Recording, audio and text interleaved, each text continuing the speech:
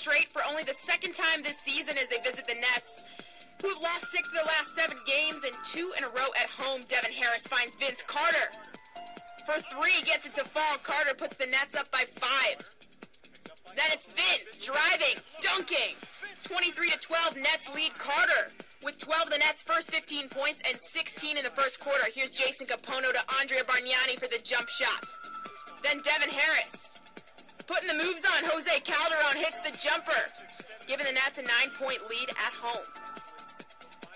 Jose Calderon finds Chris Bosh for the jump shot, cutting the Nets lead to 4. Harris finds Brooke Lopez for the slam. Nets up 41-34 the score. Anthony Parker with the corner 3, bringing the Raptors within 8. Then off the Brooke Lopez screen, Vince Carter hits the jump shot, putting the Nets on top by 4. 54-50 the score at the half. We take it to the third quarter. Jose Calderon finds Jamario Moon for the oop slam. 2 of Moon's game 10, Nets up 2.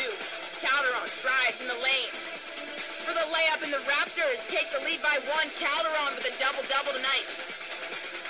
Jarvis Hayes picks up the loose ball, drives baseline for the one-handed floater, and the Raptors lead it by 6.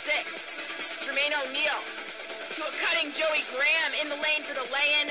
10-point game now, Raptors on top. With the Nets trailing late, Vince Carter hits the 3 ball to bring them within 3. 24 points for him on the night. Devin Harris drives for the lay-in, gets the Nets within 1. He'd have one more shot. Do or die. Harris, the drive, fake, pull up, short, rebounded by Parker, and it's over. The Raptors hold on. And they squeeze out the win, 107-106 the final.